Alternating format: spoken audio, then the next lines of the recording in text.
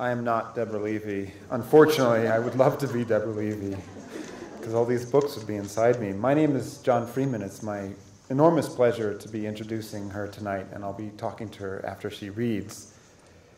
For the past 5 years at dinner parties and with friends, there's been a moment when the conversation turns back to books. At last. And within that instant, an almost unbearably delicious opportunity has often emerged for me to ask whether my companions have ever read anything by Deborah Levy. When the answer has been no, I have briefly understood what it must be like to be God, or a very good doctor. Because in that exchange, if I make my case, here's essentially what I have the opportunity to do: to offer the listener more life. You have all already chosen more life, and you're in your seats, so you're going to get more life now, whether you want it or not. But let me explain what I mean, should you decide you want even more life after we're done with you tonight. Opening a Deborah Levy book, one does not find our days and hours defined and ordered, lifted up and examined with tongs the way it so often is in a book, or especially in fiction. No, here is the full Monty of it, charged to the maximum voltage, violent, beautiful, strange, holy even. Levy's books are full of lovers with hateful longings. One rubs pepper all over the body of another. Lovers with desperate pleas for attention. One rides a pony into a dining room and feeds it cubes. Lovers with rivers of pasts inside them. Quote, "As much as I try to make the past keep still and mind its manners," says one to another in Levy's gorgeous novel, Swimming Home, the first of 3 of her books to be nominated for the Booker Prize. Quote, "It moves and murmurs with me through every day." What would happen if that past surfaced? That's the question so many of her books asks. And this is in part what makes Levy's work so brilliant, so reassuring, and so comforting. Because time and again, in her 7 novels, 3 story collections, and 2 glorious memoirs, the past comes surging forth like water gushing through the most elegantly designed sandbags, our consciousnesses. Reading a book by Levy, one feels an enormous, genial, intelligent forgiveness bearing down upon you as a reader. She allows that we all live on the knife edge of such pressure. Sometimes it's indeed our fault, or maybe it's just the culture's too. We can see us pushing back on this with the hesitation to say what it is we want sometimes. We can also see this pressure bearing down on us in our desperate attempts to get away from it all. It's not something Levy's characters can escape, though, this disquiet, this dis-ease, though they may try. Hey, Levy's novels, or judging from her memoirs, her life too, are often set abroad, elsewhere, on brief getaways, or sometimes, in the case of Hot Milk, a kind of institution. Levy's gift as a writer has been essentially an extension of the theatrical, to put a group of people into a room and to create a whole new way of turning her ear to their pastnesses. Perhaps because that she has many inside of her. She was born in Johannesburg, moved to Wembley Park in 1968. She trained at Dartington College of Arts and began writing plays in 1981, ultimately acting as a writer and director of a theater in Cardiff. In the 1980s, she traded the play for the short story and began writing them. Her collections include Black Vodka. By the way, she has a genius for titles. Others include Amorous Discourse in the Suburbs of Hell, or Pillow Talk in Europe and Other Stories. Anyway, Black Vodka was up for the Frank O'Connor International Short Story Prize. And she's also won fellowships with the Lannan Foundation. And now she lives in London. She was a 2018 fellow at the Columbia Institute for Ideas and Imagination based in Paris. Her latest books are the 2 autobiographies, Things I Didn't Want to Know and The Cost of Living, these 2 swerving, warm, and achingly alive memoirs about growing up in South Africa, coming to England, writing on building a family, and to a large degree, unbuilding the illusions and delusions attached to her as a woman, and as a woman in a household. Imagine if Elena Ferranti wrote a memoir, and you'll get a whiff of how these books leap you out of your seat. And she's about to read from them, as well as her new novel, The Man Who Saw Everything. And you'll find yourself standing. Ladies and gentlemen, Deborah Levy.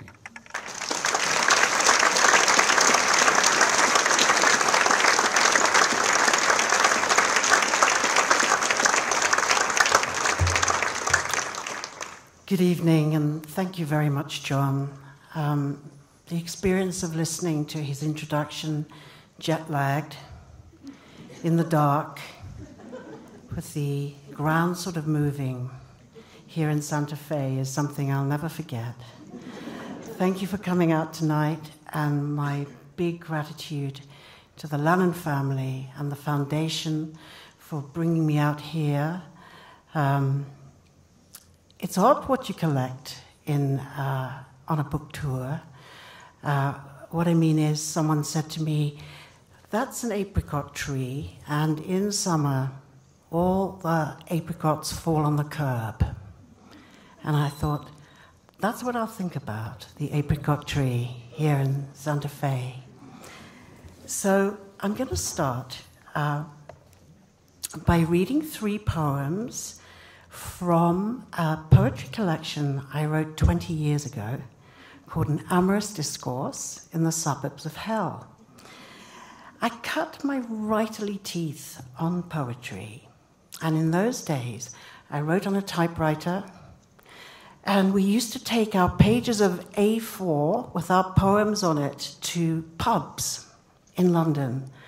Our hands shook, people drank beer, and trembling, we, age 18, 19, we read our work. And the idea for An Amorous Discourse really came from the poet William Blake, who, age 9, was walking across a stretch of green in London called Peckham Rye, and he saw 8 angels sitting in a tree. And he came home and he said to his dad, I saw angels sitting in the boughs of a tree today. And his father said, don't tell lies, William. So I thought, what would happen if a female angel washed up on the shores of Britain and she met an accountant in the suburbs? And they kind of had an argument. I'm into arguments. In The Man Who Saw Everything, my latest book, my leading man, Saul Adler, and Jennifer Moreau argue for 30 years. Why argue for 3 minutes when you could argue for 30 years? And some of the tone for The Man Who Saw Everything is really laid down in this collection. So I'm just going to read a few. He, there you are, all wonderful and winged and leaking that smile. Come in. I want to walk through snowstorms, burning for you, peeling oranges for you, shimmering and shivering, my assured modern woman. Who are you, anyway? She, I have come to save you from the suburbs of hell, to rub my skin against the regularity of your habits, to bend your thoughts like a spoon, to find your memories lost in software, dived like a thought out of paradise into your acrylic arms. He, uninvited, you flew into my house and ate all my plums. I woke up to your starry tattoos, fingers tangled in your hair. I asked you to stay. Now you make incense from my heart and liver, spit mean small feathers at my good intentions. No wonder you fell from grace into my poor lap. Fearful pigeons scurry about the roof, ever since you arrived. She. Ever since I arrived on your blue planet, most of it ocean, I hear the breath of an octopus bigger than a car, eggs in her arms, calling for you. Ever since I arrived, I hear the historic echo of yesterday's lambs under the tarmac of the ring road, barring and frolicking for you. Ever since I arrived, you walk from the table to the window ledge, cursing the pigeons on your roof, their ragged wings, and my ragged wings opening for you. And so it goes on.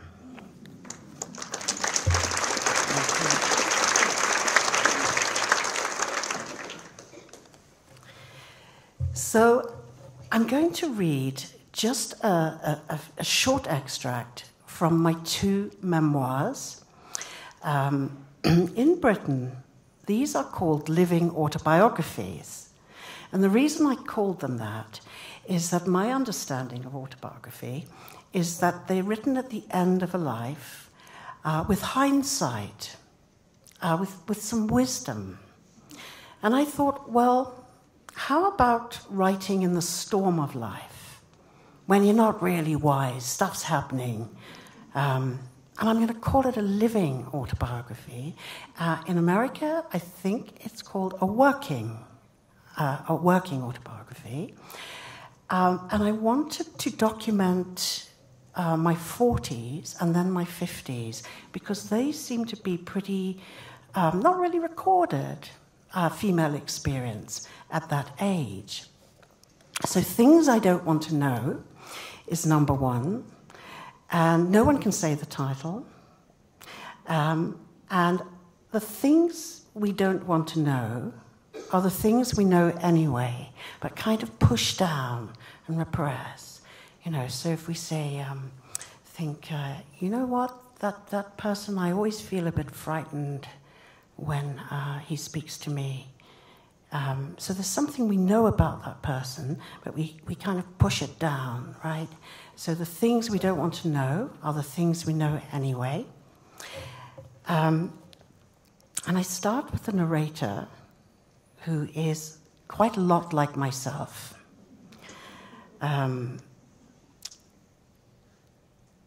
In spring, and I won't say too much. I'm just gonna go for it.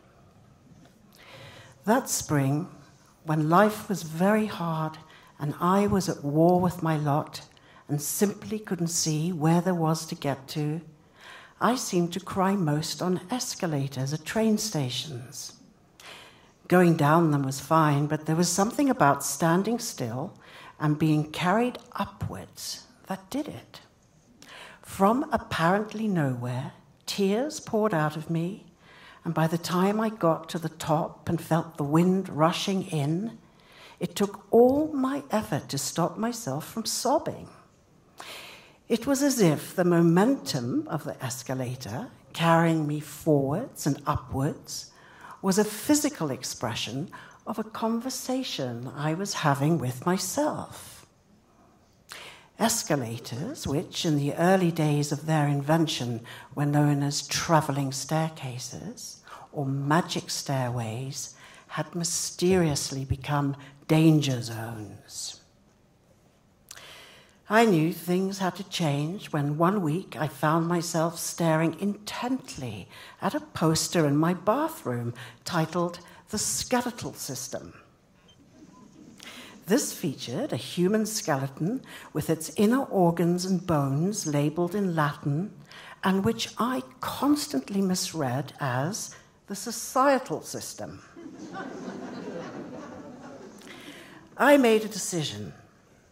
If escalators had become machines with torrid emotionality, a system that transported me to places I did not want to go, why not book a flight to somewhere I did want to go? 3 days later, I zipped up my brand new laptop and found myself sitting in aisle seat 22C, heading for Palma, Mallorca. As the plane took off, I realized that being stranded between the earth and the sky was a bit like being on an escalator. The man unlucky enough to be sitting next to a weeping woman looked like he'd once been in the army and now spent his days lying on a beach. I was so pleased my cheap airline buddy was a tough guy with hard, square shoulders and jagged welts of sunburn striping his thick neck, because I did not want anyone to attempt to comfort me. If anything, my tears seemed to send him into a tantric shopping coma. He called for the air hostess and ordered 2 cans of beer, a vodka and Coke, an extra Coke, a tube of Pringles, a scratch card, a teddy bear stuffed with mini chocolate bars, a Swiss watch on special offer, and asked the crew if the airline had one of those questionnaires to fill in where you get a free holiday if it's drawn out of the hat. The tanned military man pushed the teddy bear into my face and said, "That'll cheer you up, if nothing will." As if the bear was a handkerchief with glass eyes sewn on it.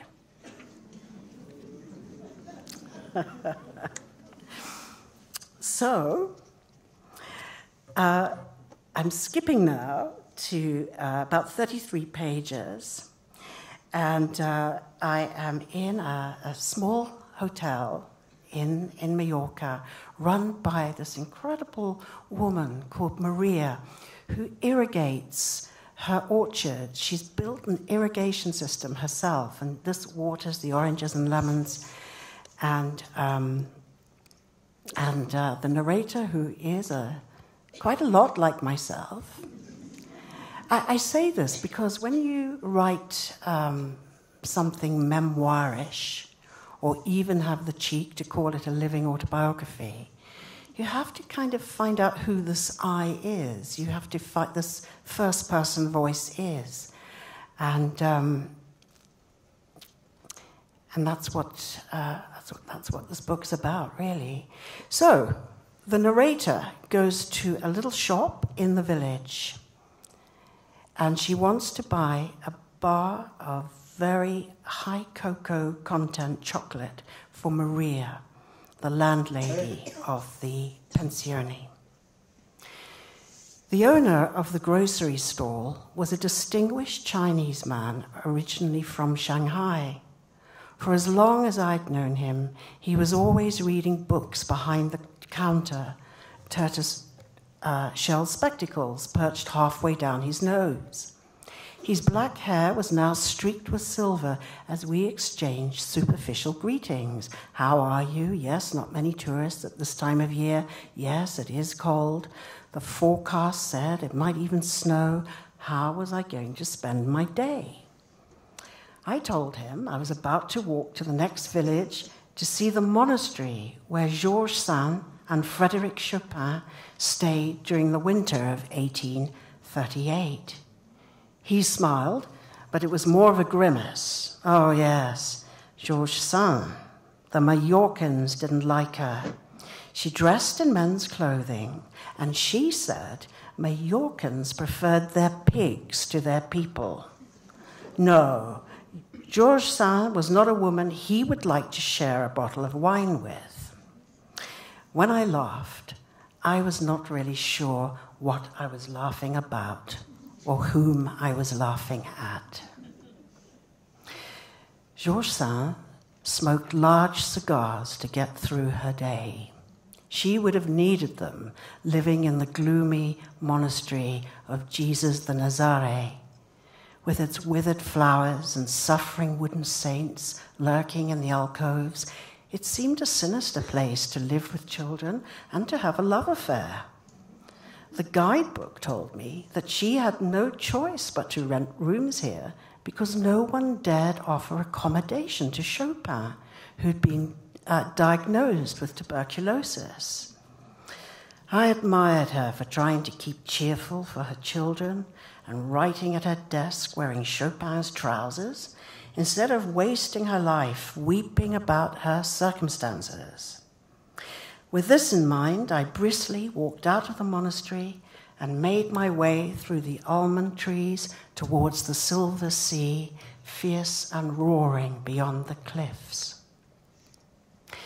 As the waves crashed on the rocks and the wind numbed my fingers, I waited for something to happen.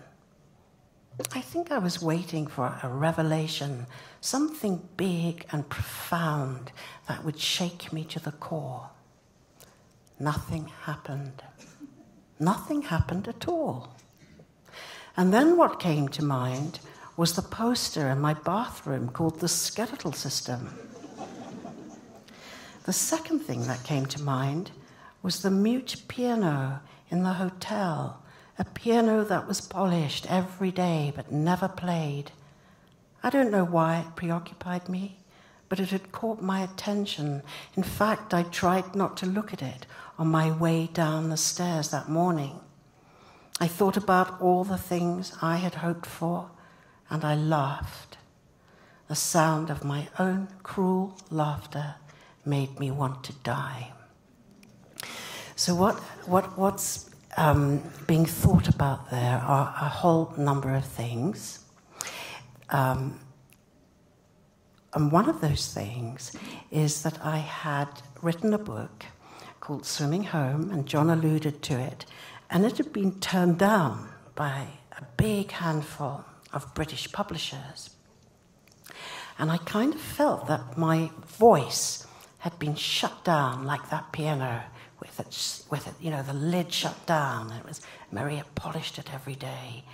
I just didn't know how to get my writing into the world. And that was one of the things that I was thinking about on those escalators in London. I realized that the question I'd asked myself while writing this book, Swimming Home, was, as surgeons say, very close to the bone. What do we do with knowledge that we cannot bear to live with? What do we do with the things we do not want to know? And it ends with the Chinese shopkeeper. I had told him that to become a writer, I had to learn to interrupt, to speak up, to speak a little louder, and then to just speak in my own voice, which is not loud at all. I rearranged the chair and sat at the desk in my hotel room, and then I looked at the walls to check out the PowerPoints so I could plug in my laptop.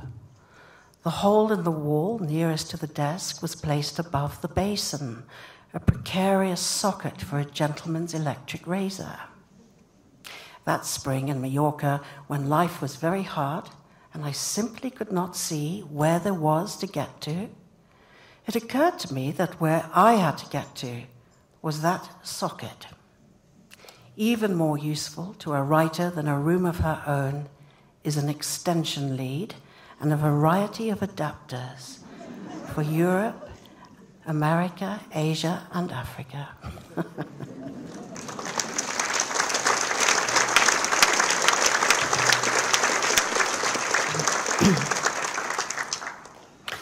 Thank you very much.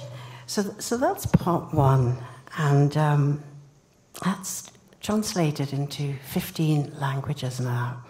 So things I don't want to know, you can imagine that sometimes it's a title that I no longer recognize. The wonderful thing about translation is that it's almost as if sometimes the book has been reimagined, which excites me hugely. Part two is titled The Cost of Living. And that was written in my 50s. I'm now 60. And I'm just going to read 2 pages from it. Part 3, which I'm writing now. So I've got 40s, 50s, and a little bit of 60. That's a cheat, really, isn't it? It's not really going to be 60s. It's going to be kind of 60, 61. That's called Real Estate. And I'm writing it now, and I'm writing some of it in Santa Fe now. And that's about, quite literally, what women own. So, yeah, property portfolio. But what we claim and what we discard and what we bequeath. And I think that apricot tree here in Santa Fe will be in that book, Real Estate. As Orson Welles told us, if we want a happy ending, it depends on where we stop the story. One January night, I was eating coconut rice and fish in a bar on Colombia's Caribbean coast. A tan, tattooed American man sat at the table next to me. He was in his late 40s, big muscled arms, his silver hair pinned into a bun. He was talking to a young English woman, perhaps 19 years old, who'd been sitting on her own reading a book. But after some ambivalence, had taken up his invitation to join him. At first, he did all the talking. After a while, she interrupted him.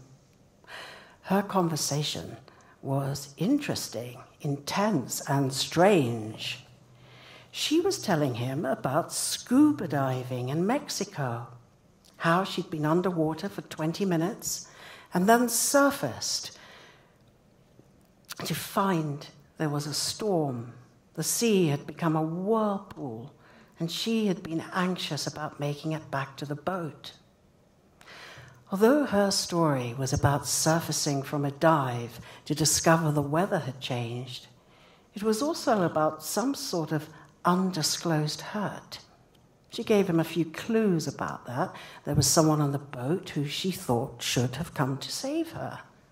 And then she glanced at him to check if he knew that she was talking about the storm in a disguised way.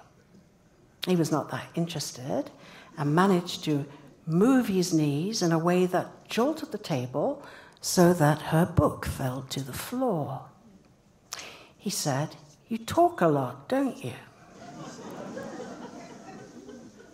She thought about this, her fingers combing out the ends of her hair while she watched 2 teenage boys selling football shirts to the tourists in the cobbled square.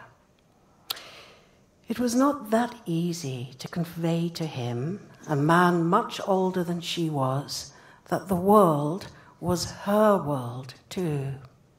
He had taken a risk when he invited her to join him at his table.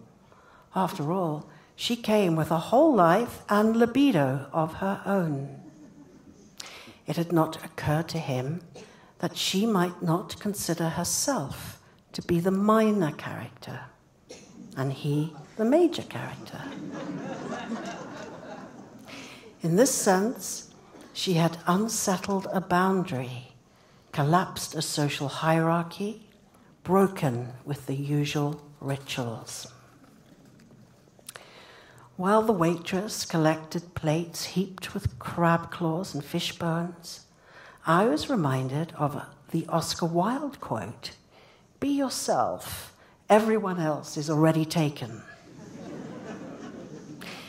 That was not quite true for her. She had to make a bid for a self that possessed freedoms that he took for granted. After all, he had no trouble being himself. You talk a lot, don't you? To speak our life as we feel it is a freedom we mostly choose not to take. But it seemed to me that the words she wanted to say were lively inside her, mysterious to herself as much as anyone else.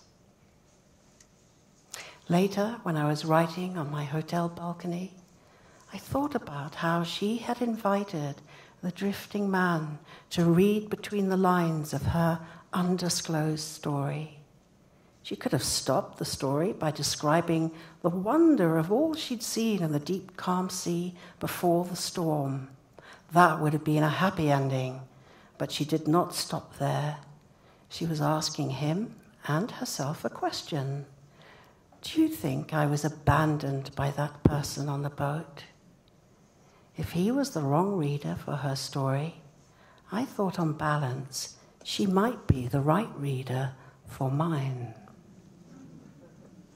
And here's a thing that I couldn't put into this book, is that when her book fell to the floor, I was leaving this restaurant and I bent down to pick it up for her, and it was my novel Swimming Home.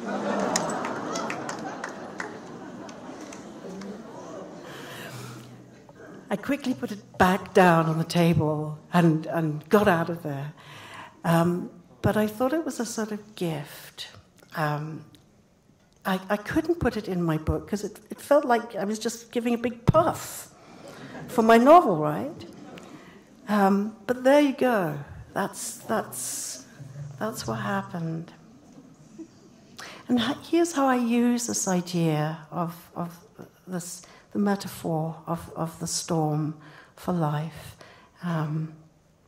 This chapter is called The Tempest. Everything was calm. The sun was shining. I was swimming in the deep. And then, when I surfaced 20 years later, I discovered there was a storm, a whirlwind, a blasting gale lifting the waves over my head. At first, I wasn't sure I'd make it back to the boat. And then I realized I didn't want to make it back to the boat. Chaos is supposed to be what we most fear, but I have come to believe it might be what we most want. If we don't believe in the future we are planning, the house we are mortgaged to, the person who sleeps by our side, it is possible that a tempest, long lurking in the clouds, might bring us closer to how we want to be in the world. Life falls apart. We try to get a grip and hold it together, and then we realize we don't want to hold it together. When I was around 50, and my life was supposed to be slowing down and becoming more stable and predictable, life became faster, unstable, unpredictable. My marriage was the boat, and I knew that if I swam back to it, I would drown. It is also the ghost that will always haunt my life. I will never stop grieving for my long-held wish for enduring love that does not reduce its major players to something less than they are. I am not sure I have often witnessed love that achieves all these things, so perhaps this ideal is fated to be a phantom. What sort of questions does this phantom ask of me? It asks political questions for sure, but it is not a politician. When I was traveling in Brazil, I saw a brightly colored caterpillar as thick as my thumb. It looked as if it had been designed by Mondrian, its body marked with symmetrical squares of blue, red, and yellow. I couldn't believe my eyes. Most peculiar of all, it appeared to have two vibrant red heads, one on either side of its body. I stared at it over and over again to check if this could possibly be true. It was possible, as I discovered later, because the caterpillar presented a false head to protect itself from predators. At this time, I could not decide which part of the bed I wished to sleep on. Let's say the pillow on my bed faced south. Sometimes I slept there. And then I changed the pillow so it faced north and slept there too. In the end, I placed a pillow on each side of the bed. Perhaps this was a physical expression of being a divided self, of not thinking straight, of being in two minds about something. When love starts to crack, the night comes in. It goes on and on. It is full of angry thoughts and accusations. These tormenting internal monologues don't stop when the sun rises.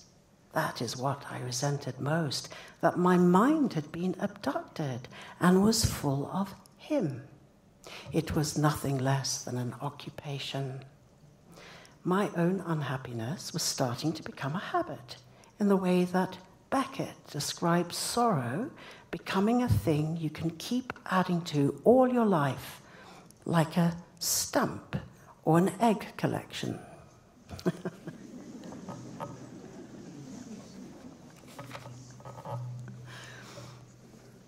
I've written quite a lot about mothers and daughters, I've discovered. And I'm going to wind up with the way the maternal can be written about in an autobiography and then kind of flip it for a novel. And this novel is called Hot Milk. So I'm still reading from The Cost of Living, but some of The Cost of Living is going to find its way into Hot Milk and vice versa. When my story collection, Black Vodka, started to get translated in Europe, my publishers all took me out to vodka bars. And then I went and wrote a book called Hot Milk.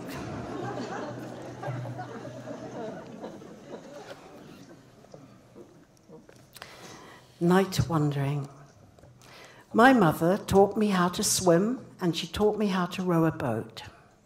She was born in South Africa, grew up in the windy city of Port Elizabeth, and longed for the sea every day in the 4 decades she lived in North London.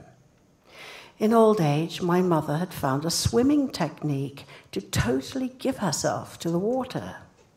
This involved floating on her back, emptying her thoughts, she said, and surrendering to the flow. She showed me a trick in the murky swimming ponds on Hampstead Heath, London, floating Ophelia style with the ducks and weeds and leaves. I still try to do her trick, but I can only float for 10 seconds before I start to sink. Likewise, when I turn my mind to my mother's death, I can only do so for 10 seconds before I start to sink. There is a photograph I have kept of my mother in her late 20s. She is sitting on a rock at a picnic with friends. Her hair is wet because she's just had a swim. There is a kind of introspection in her expression that I now relate to the very best of her. I can see that she is close to herself at this random moment. I'm not sure that I thought introspection was the best of her when I was a child and teenager. What do we need dreamy mothers for? We do not want mothers who gaze beyond us, longing to be elsewhere. We need her to be of this world, lively, capable, entirely present to our needs. Did I mock the dreamer in my mother and then insult her for having no dreams? As the vintage story goes, it is the father who is the hero and the dreamer. He detaches himself from the pitiful needs of his women and children and strides out into the world to do his thing. He is expected to be himself. When he returns to the home that our mothers have made for us, he is either welcomed back into the fold or becomes a stranger who will eventually need us more than we need him. He tells us some of what he has seen in his world, and we give him an edited version of the living we do every day. Our mothers live with us in this living, and we blame her for everything because she is nearby. At the same time, We try not to collude with myths about her character and purpose in life. All the same, we need her to feel anxiety on our behalf. After all, our everyday living is full of anxiety. If we do not disclose our feelings to her, we mysteriously expect her to understand them anyway. And if she moves beyond us, comes close to being a self that is not at our service, she has transgressed from being the mythic primal task, of being our protector and nurturer. Yet, if she comes too close, she suffocates us, infecting our fragile courage with her contagious anxiety. If our mother does the things she needs to do in the world, we feel she has abandoned us. It is a miracle she survives our mixed messages written in society's most poisoned ink. It is enough to drive her mad. And I quote the French writer Marguerite Duras from her book Practicalities. I believe that always, or almost always, in all our childhoods and in all the lives that follow them, the mother represents madness. Our mothers always remain the strangest, craziest people we've ever met.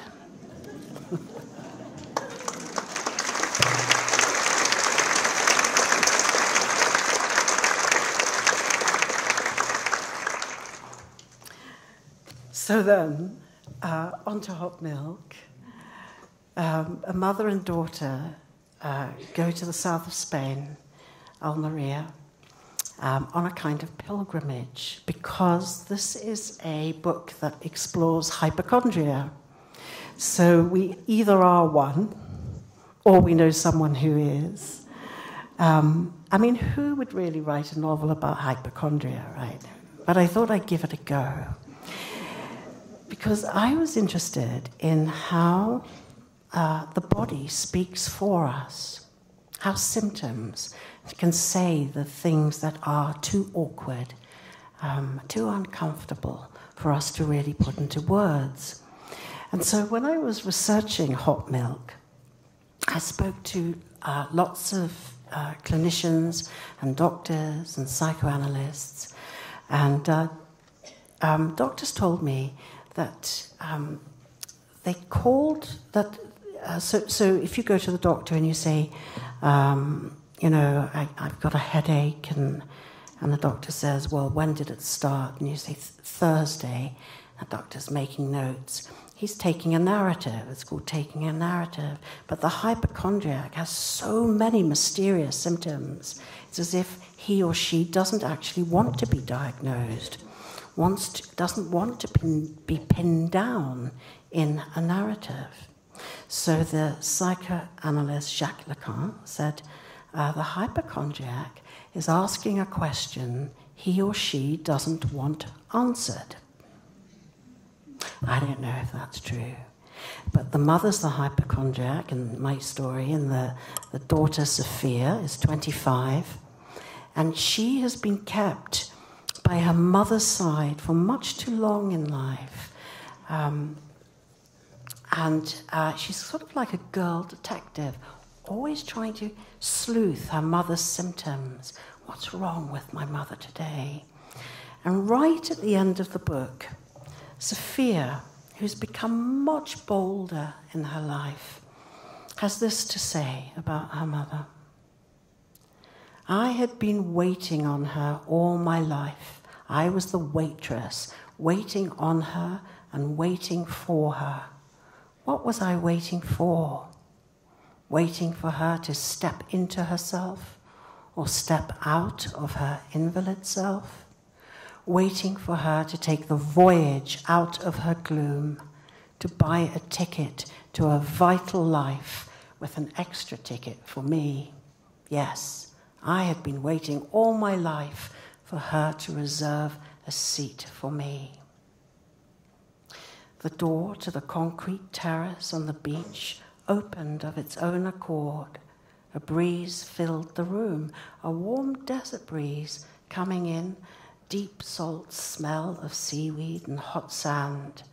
The waves were crashing on the beach, and on the table on the terrace, her laptop resting on it, the night stars of her screensaver, made in China, open under the real night stars in Spain. And this is what Sophia says. All summer, I had been moonwalking in the digital Milky Way. It's calm there, inside my laptop. But I'm not calm. My mind is like the edge of motorways where foxes eat the owls at night. In the star fields, with their faintly glowing paths running across the screen, I have been making footprints in the dust and glitter of the virtual universe.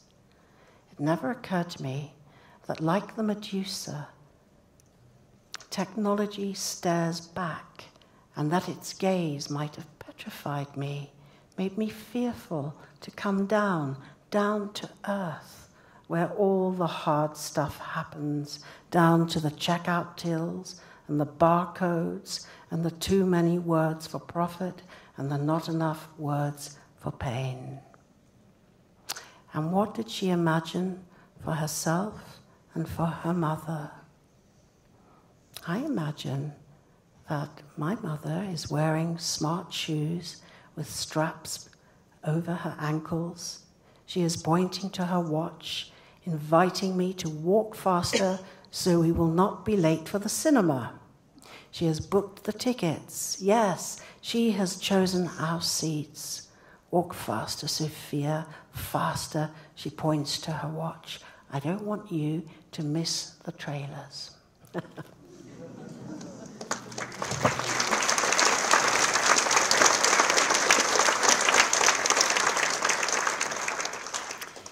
Thank you. Not very much more reading now. So, just one small paragraph from my new book, The Man Who Saw Everything, which I will be discussing with John. So this is written in the first person from a male point of view. And the man is Saul Adler. The book starts when he's 28, and he's trying to cross the Abbey Road in London. And that's the iconic zebra crossing. Do you say zebra? Yeah, zebra crossing that was made so famous on the Beatles album, Abbey Road. And while I was researching the book, I used to sit on the wall outside the studio, EMI studio, where Abbey Road was recorded, and watch tourists from all over the world walk across the zebra. And it really was so cool and such a joyful thing to do, because I could see that they were acting out a piece of history. So they decide whether they were John or Paul or Ringo. And it was very playful and somehow dangerous too, because they could get run over. So I researched how the original photograph was taken by Ian Macmillan in 1969. And he only had 10 minutes to take the photograph of the fabulous four crossing that zebra crossing. They paid a policeman to stop the traffic for 10 minutes.